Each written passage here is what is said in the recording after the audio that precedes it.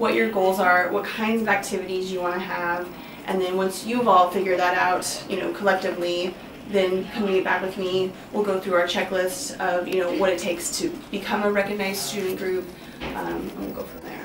Does that sound good? Yeah.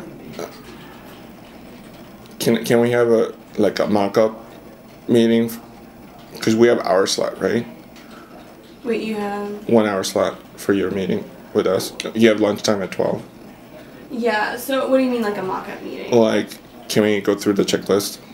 Just between us, but then we'll do it again with the person that, so we could present what the checklist is going to be and tell other. Well, we actually have a handout downstairs that I think it would be great if you all took that with you to your officer meeting.